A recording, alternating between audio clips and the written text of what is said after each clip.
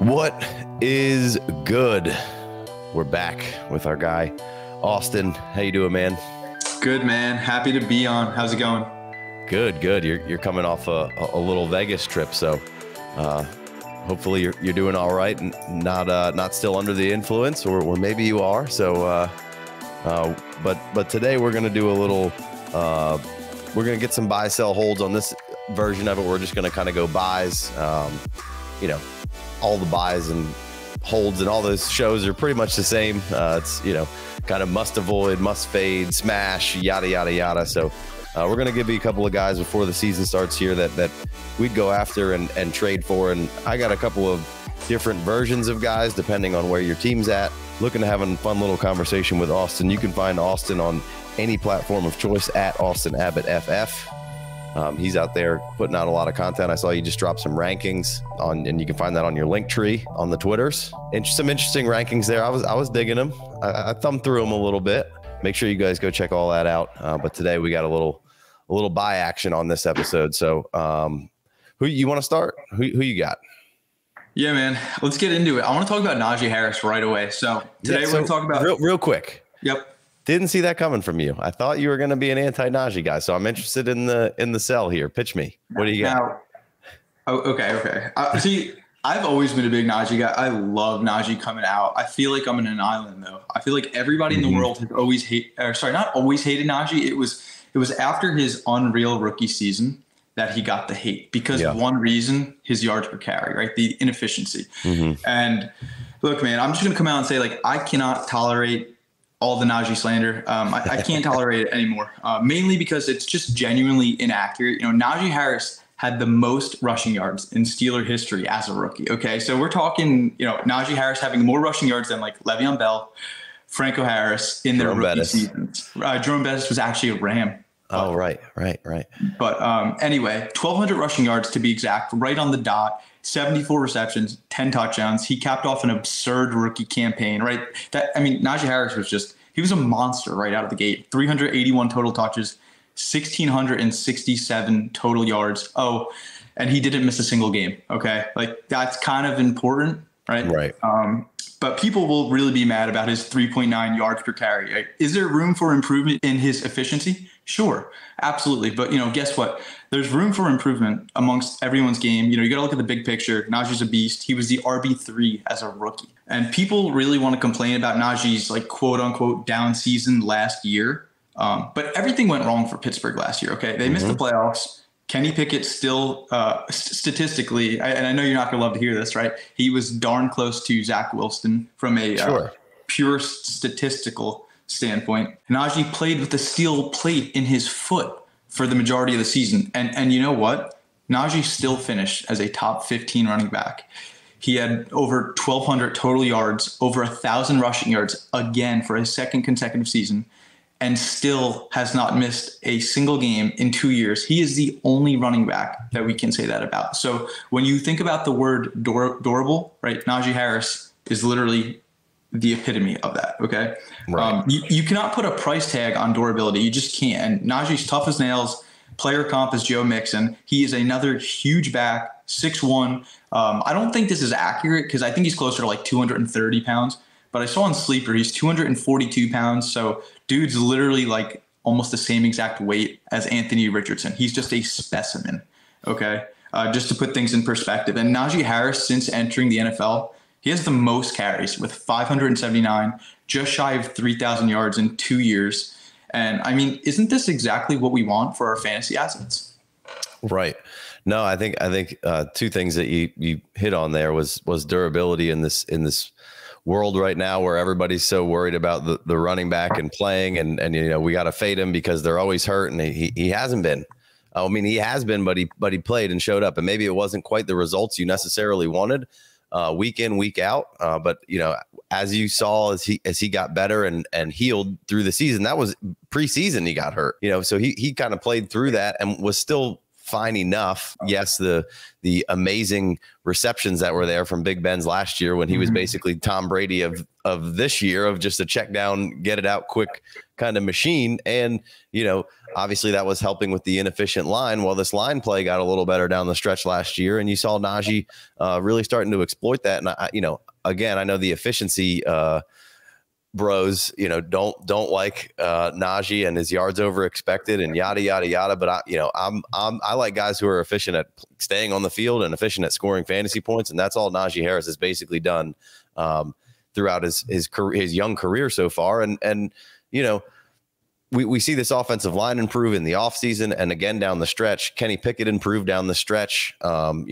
He's kind of going into the offseason taking this team as his, where it was, questionable coming into last season. So a lot of positives with Najee. And, I know there's a lot of Jaylen Warren banging the table, but, Najee was hurt through half of the season, at least last season, and Jaylen Warren still didn't take the job away from him. Like, the Steelers are an organization in old school roots, and I know nobody likes it, but how many years did you guys pound the table for Pollard? And I look at the Cowboys kind of being the same kind of franchise, like, as far as old school and their roots. Now they've since pivoted, and maybe the Steelers will pivot after this, but we have there's no record that indicates that Tomlin's not going to use the one back and use the hell out of him. And I like Jaylen Warren. It's not anything against Jaylen Warren. I just think that because he was effective in his carries, like there were some games down the stretch where Warren got some more carries. He had like 12 carries in one game down the stretch. Well, Najee had like 24 or 26 in that game and had a bunch of yards and scored a decent amount of fantasy points. So Najee was good in those games too. So I have a hard time with the Najee hate too. And it's like, look, when you get into these third and these fourth rounds of ADP or your startup or whatever, like there's not many other guys, if you want a running back there that you can say, hey, this guy, and that's going to be a common theme. And what I'm going to say too, of the guys that I'm picking is like, there's not many guys that I'm counting on being the lead guy and getting most of the work if healthy. And that's one thing I think you can count on Najee being. There is no way that Jaylen Warren's coming in here with a 50-50 split this year. It ain't happening.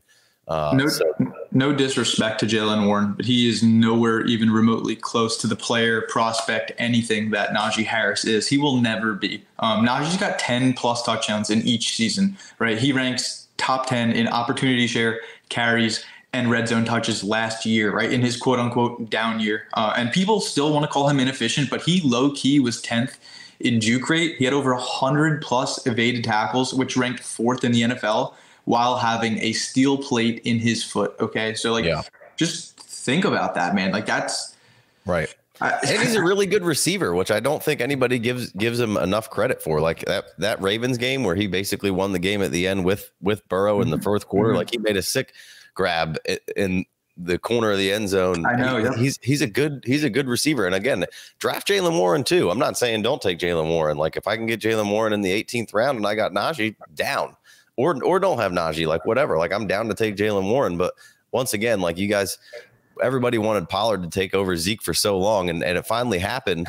But he sat on your bench being, overdrafted for a few years there. And it was the same. I feel like it was the same kind of deal where look at how efficient this guy was. Well, the Steelers don't care. I think Jalen's got the backup role locked down and is going to spell some Najee here and there. But as any other back in the league is basically, they're every other, like ET is what's that going to be? They already told you that they don't want that to be 70-30. That's going to be at least 60-40. It would seem with Tank. Like Ramondre, like he could be on my buy list a little bit, even though I've been pounding the table for him all off season. It seems like they want to get somebody else in the mix there. Like I don't really, so anybody around this area outside of like Eckler, because we're talking our ADP, it's ETN, Josh Jacobs, Eckler, Najee Harris, Kenneth Walker, and Ramondre Stevenson, Tony Pollard, and Nick Chubb.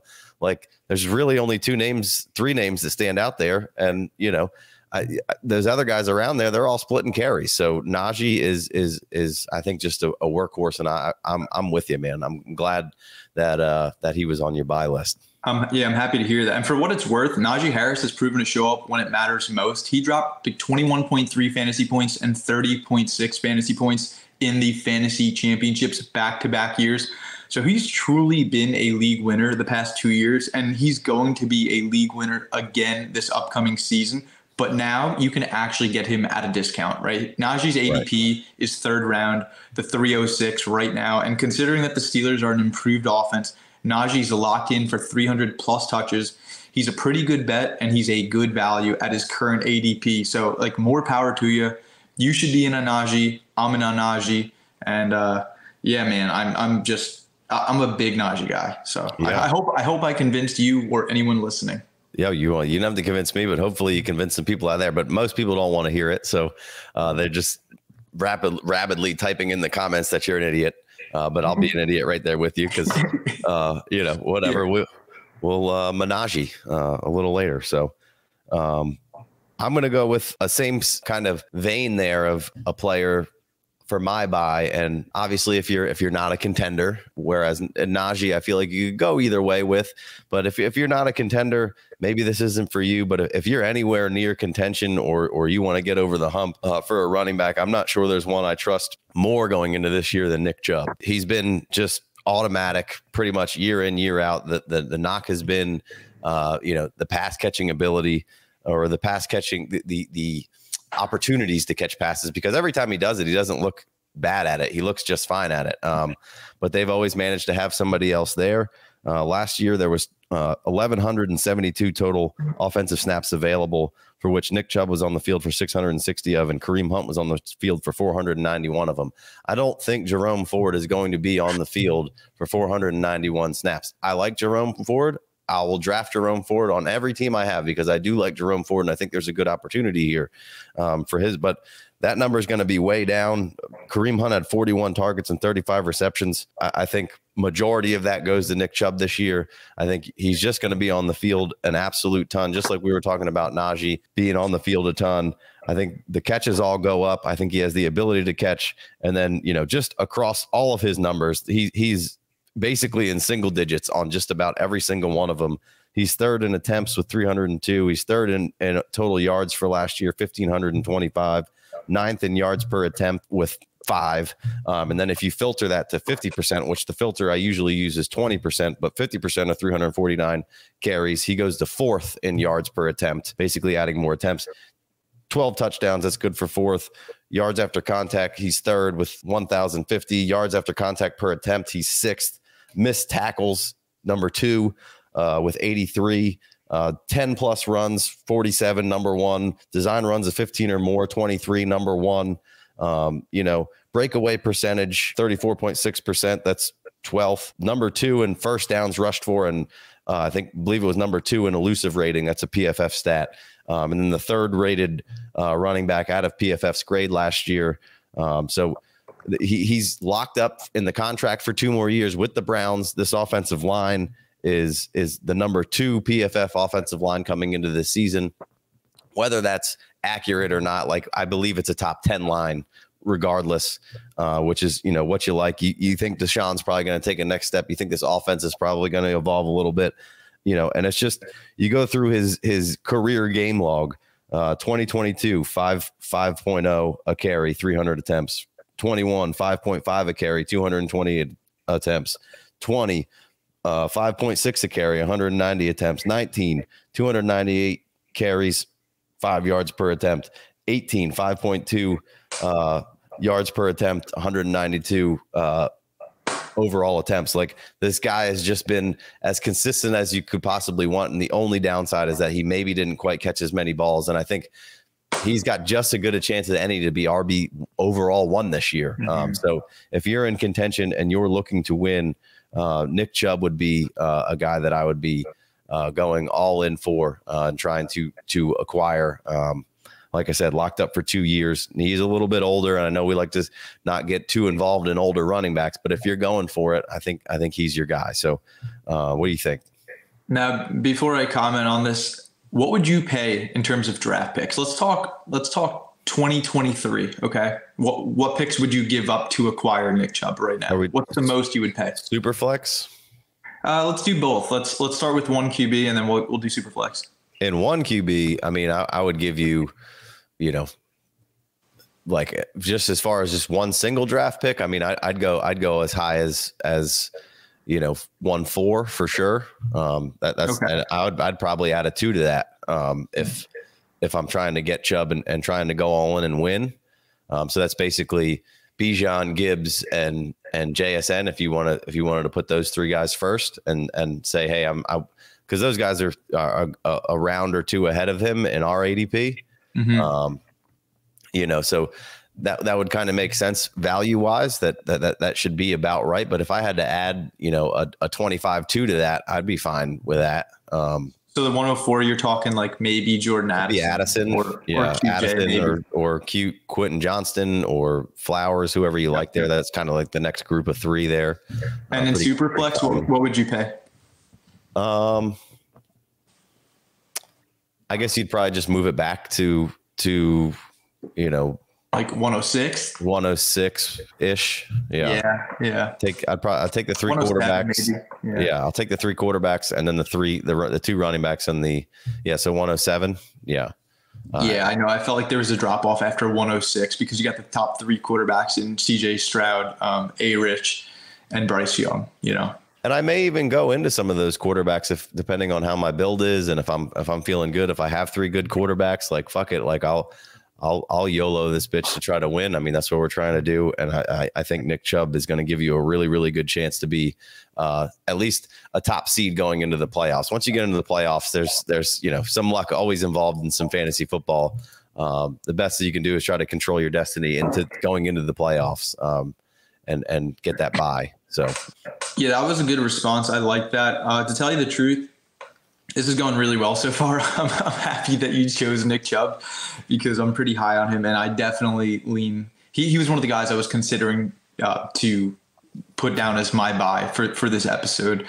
I don't think you're going to like my next guy, but we'll get there. Nick Chubb, his work ethic is just unmatched, right? What he does in the gym, what he does in practice, and honest to God, what he's done on the field. He's just essentially one of one. I mean, when I think of a pure running back, just a great quality runner, Nick Chubb is the first guy I think of. There are other guys that come to mind like Josh Jacobs, Jonathan Taylor, Derrick Henry, but Nick Chubb is the first guy that comes to mind, man. I've been so high on him ever since he came out of Georgia. I love that the Browns used their second round pick.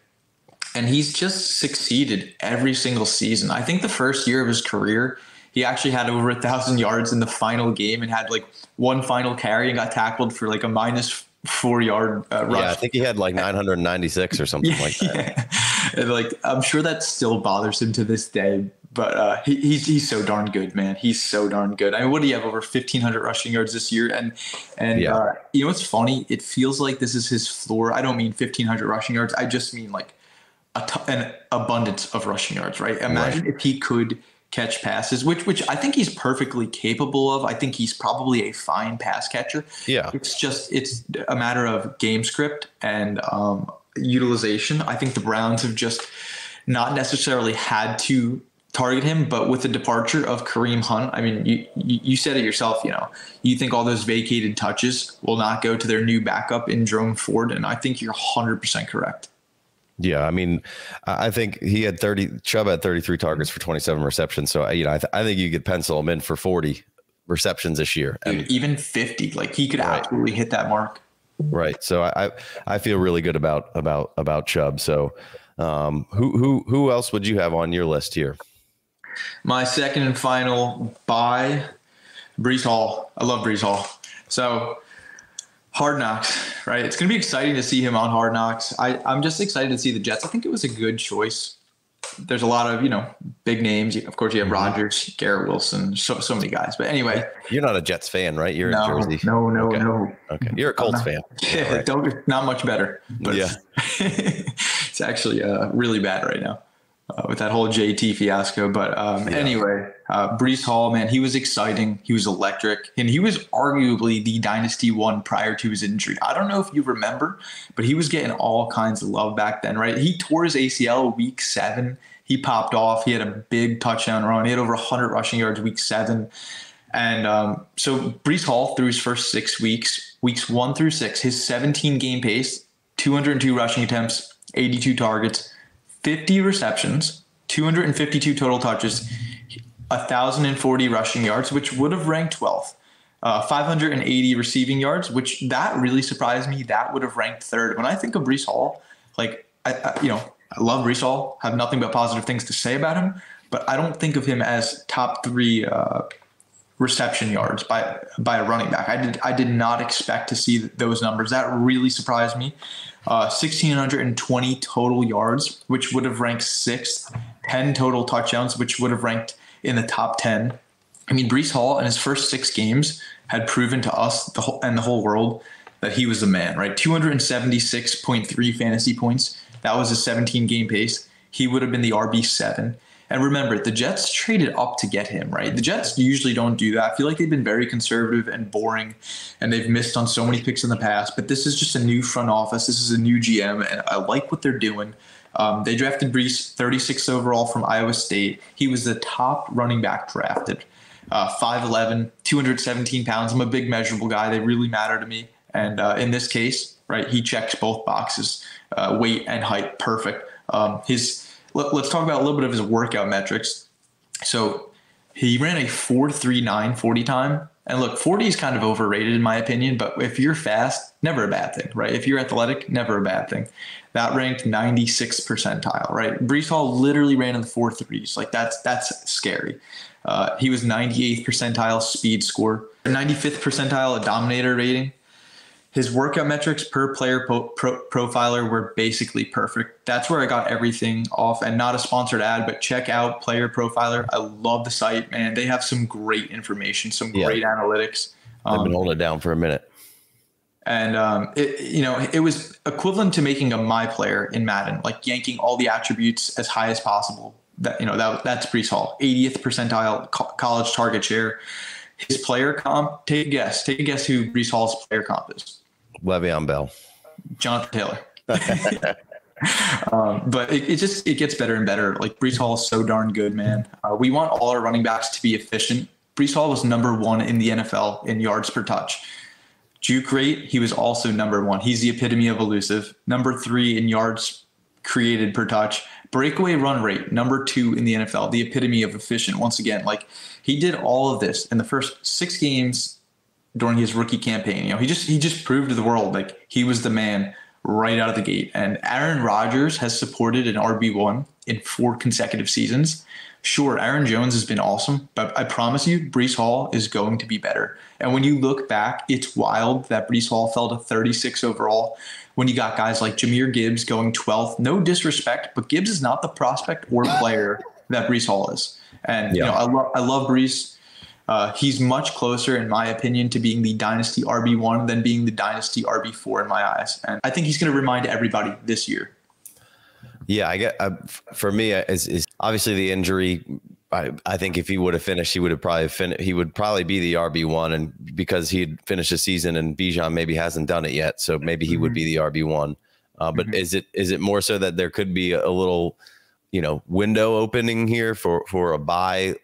Potentially, I don't even want to say low because it's still going to cost you a lot. But since there's a lot of Dalvin rumors, or if Dalvin goes there, obviously we're playing Dynasty. So would that influence your pick?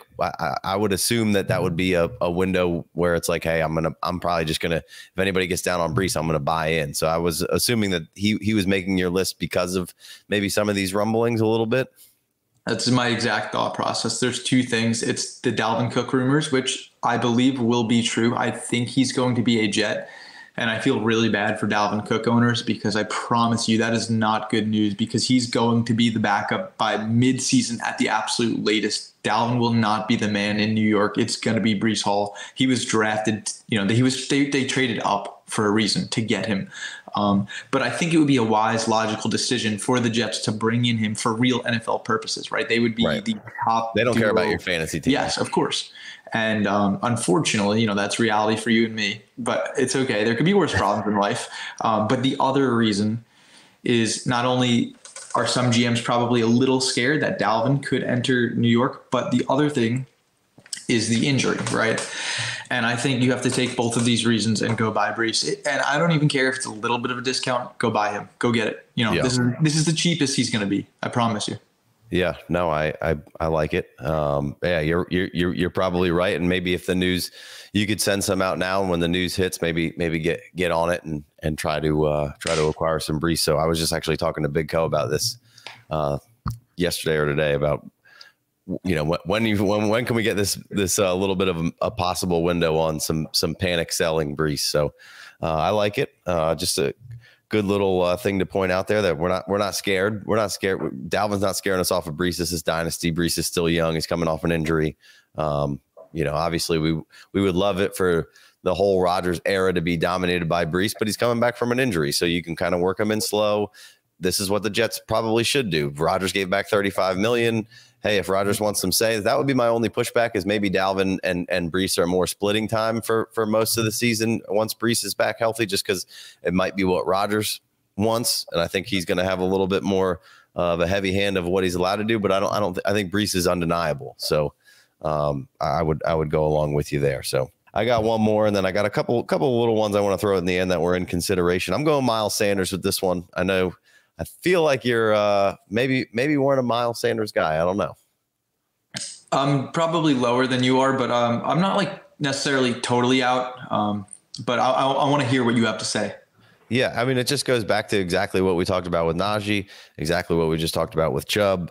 Like, we get to a certain point in the draft, and if you want a running back, it starts to just get really questionable. And like, you can, like I said, even in our ADP, which is super flex tight end premium, you got Travis Etienne in the fourth, which, I think Etienne's great, but what's the usage going to be like? How much is Tank going to eat into it? They've already stated, like I said before, like they don't want him at 70%. They'd probably rather carries percentage of the backfield touches. They maybe rather see him at like a 60. So it's a 60-40, or maybe it's 55-45. Then you get to Stevenson. We don't know what the hell exactly the Patriots are playing in there. I love Ramondre and Etienne, but we don't know. Eckler, sure. I just, gave Chubb my love. Pollard, I'm fine with. I think we're going to be all right. The Cowboys don't seem to be bringing anybody in. I think Zeke is still in up there. Kenneth Walker in the range of guys of running backs above them, and it's like I don't really want to draft Kenneth Walker where I have to draft him. Love Kenneth Walker. I was a huge Kenneth Walker fan. Just a bummer. I remember. I think he's still great, but then, it's Javonte. It's, when we get down this list a little bit, and then it's like, all right, well, we're in the 7th round or so. Like, what guy can I depend on that is going to get the carries? And it's Miles Sanders. Like, that's what I want. I want a guy that I'm sure is going to have a pretty large share of this backfield. And right now the competition is Chuba, which I like. You can get him super cheap. I'm fine with Chuba. They get Blackshear. I don't even know if he's still on the team. Tyen Evans, I think they signed him or might have drafted him super late or signed him as a free agent. And now, maybe Mingo gets a couple of carries here and there. And now they're saying Visca, might get some running back carries, but I think it's wide open for Miles Sanders. I love the fact that Deuce Staley and him have ties together. This offensive line's okay. You got a rookie quarterback. The defense is really good. What can you hang your hat on? You can hang your hat on Miles Sanders. I think the receptions go up. You saw him be pretty good as a rookie. He hasn't quite gotten back there. Deuce Staley talked about that, how they've been working on it all off season. They view him as a 3-down guy. He just has to stay healthy. If he stays healthy, which has been a bit of a bugaboo for him, but we saw, obviously the Eagles' offensive line is excellent, but I think you can see, similar points per game in the 13 to 15 and up to 20 if he's scoring touchdowns and catching more balls, which seems like it's going to be in the realm of possibilities. No fumbles last year, which you like to see. And ranked fairly highly in a lot of categories. 10 plus runs, 31 was good for 3rd. Missed tackles 4th, 10th, yards after contact 7th. Design runs of 15 or more, he was 7th in that. Pretty good in a lot of categories. 5th and over in total yards, 7th in attempts. So I think he could be up closer to 2, 3, 4 in attempts, because I think they are probably going to run the shit out of the football. And he just has to stay healthy. So for me, it's been all off season long. I've been into buying Miles because I think it's a pretty safe bet. It's not terribly expensive. And I feel like it's just a really, really solid RB2 week in, week out. Have you successfully bought him anywhere in any dynasty leagues this offseason? I have not. I do own him in two of the leagues where I would have been buying him in. Big D's a big fan of him. He's the other guy on this podcast. So we're in a couple leagues together. So he has him in one or maybe more of those. So I have not successfully bought Miles Sanders. I sent 111 for him in one quarterback, didn't get him. But that's also a guy who doesn't trade that, he's pretty much, I send him trades all the time. It's just a rejected, no counter. I've sent, multiple trades to him and, nothing back. So the worst type of GMs in the world. Willing, at least he pays his money and he sets his lineup and he does it, it's whatever. He's at least rejecting it. But he doesn't complete a whole lot of trades. So 111, one quarterback, it might be a hair cheap on the cheap side, but I'm not scared to add a little something to that and try to get Miles, because I think that team is heading in a direction where, and it's situational. I'm not just going to trade for Miles Sanders to trade for Miles Sanders. If I have a team that I think's in the top 4, then I'll probably try to go get Miles Sanders and lock up a running back I feel good about week in, week out. Because again, there's not that many, I could go down and get, Aaron Jones, but he's on, actually in that league, he's on Jason's team and he's decent. So he's not going to want to trade me Aaron Jones. So it's all relative to how the league is, who has him, who wants to get rid of him. But no, I haven't successfully pulled off a Miles trade, but I have been, I sent out some offers. I don't think I've sent anything higher than 110 in a one quarterback for Miles though.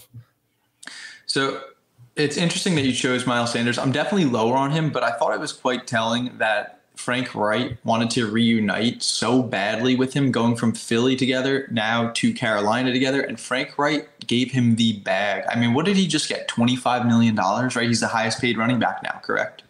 I'm not sure where the yearly total is, but that was one other thing that you didn't have to worry about. It kind of like I was talking about Chubb. It's 2 years. We're talking about running back contracts right now and being a little bit of a, sticking point right now. Well, Miles is locked up for basically 3 years. There's outs, just like in there's Chubb outs for next year. And those guys could sit out whenever, but it makes you feel a little better that they're locked up. Right. So, that's another positive. And, I think I don't hate the Panthers this year. Like I think they'll be okay. Like I think they'll be, a middle of the pack team. They'll take their lumps, but I think Bryce is a smart quarterback. And I like the staff. I like the people who are going to be there to develop him and bring him along. I think it might have been number 1 for running backs in terms of money, like 25 mil. I know Monty was up there with 18. But I never questioned Miles Sanders' ability to run. What did he have? Around 1,250 rushing yards this season. Like he was awesome, man. He was such a good runner. Of course, one of the red flags is ever since his rookie campaign where he had about 50 receptions, ever since then, man, we've seen a big drop off in receptions. And I'm not necessarily sure. I can't necessarily pinpoint the exact reason, or maybe it's multiple factors. But I mean, Miles Sanders, the lead back in Philly the past 2 years with Hurts, he had 20 receptions and 26 receptions. Yeah. Like that's, atrocious. And then 78 yards last year, receiving yards, we're talking, and 158 yards in 2021, the previous year. Miles Sanders is, he's just proven to be one-dimensional the past 2 years. And I'm hoping that Frank Wright wants to simply utilize him more. And I actually really do like Bryce Young. I think being a rookie quarterback, you're going to rely on a lot of your teammates, especially the running back that just got paid the bag. So from a logical, rational standpoint, what you said makes perfect sense. Yeah. No, I think you're going to see closer to what that rookie total is on catches, just because, Bryce isn't necessarily a scrambler, but he can a runner, but he can scramble and get out of trouble, keep his head downfield and check it down to his running back. We saw it plenty with Jamar Gibbs. We saw it plenty with Brian Robinson, actually. In the year before that, Brian Robinson's catch totals were pretty solid at Bama the last year he was there. So I think Miles Sanders can really be a really good, the best friend for Bryce Young kind of moving forward as they're bringing him along, and I think that's, hey, we brought a running back in, much like your Colts right now, who should be offering Jonathan Taylor some more money, because, hey, what's the best solution for our rookie quarterback is a solid running back behind him. And no, you don't have to pay him $1 million, a ton of millions and millions of ridiculous amount of money, but make them feel wanted and take the load off your quarterback a little bit. And I think that's part of the reason why Miles is there. They reassured him that he's going to be there for a minute. So I think all those things are trending in the positive for Miles. Don't even get me started about the Colts situation. Well, on the sells, we're gonna talk a little bit about it. So okay. You got anything else? No, let's move on. I'll start with the first sell. You cool with that? Well, we're gonna end this one. We'll start another one. All right.